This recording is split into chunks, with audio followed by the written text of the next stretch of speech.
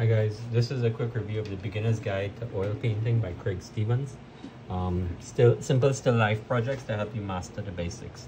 If you like the channel or find anything interesting, please like, subscribe, follow, comment.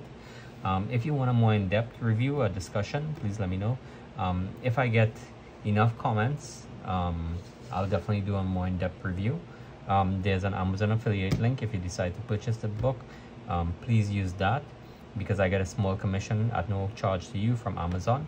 There are also links, Amazon affiliate links below for like products I use.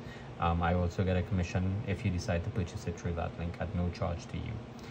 So without much fanfare, I'm just going to go through this really quickly. So it discusses it's a really small book. It's about 173 pages, but it's not big. It's mostly projects. So welcome to oil painting, using value to describe form, getting a handle on color, tracking textures, keeping colors bright and vibrant, tantalizing transparency, reflection on reflections, putting it all together, right? Anyway, it's basically a lot of still life. He does some stuff with color mixing, okay, fine, using the color wheel, discusses grayscale, cylinders, forms, various forms, right? That must have a circle in here somewhere, probably. Oh yeah, and circle is in the beginning. Sphere, sorry. Anyway, it does appear to start off with simple form, a bag. Next, get to work on some textures there. Plum, okay, a plum, great. Nectarine, I think, or peach.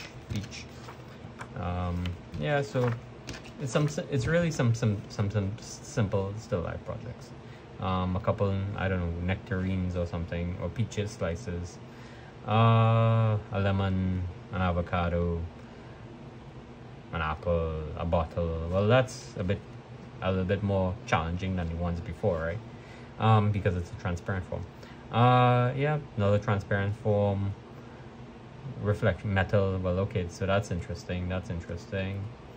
A shoe, which is a little bit more challenging, and some, I think, milk and cookies or something. Anyway, it's a pretty straightforward book. It's a good book to get you started. For what it is, I would say it's a 5 out of 5 to get started with. If you have some knowledge of painting and you're familiar with painting, I don't think this book is going to add on to you. But if you are a beginner or even an intermediate who's kind of just like learned painting but never really kind of had a structured way, this is probably a good book to start with, and it's 5 out of 5.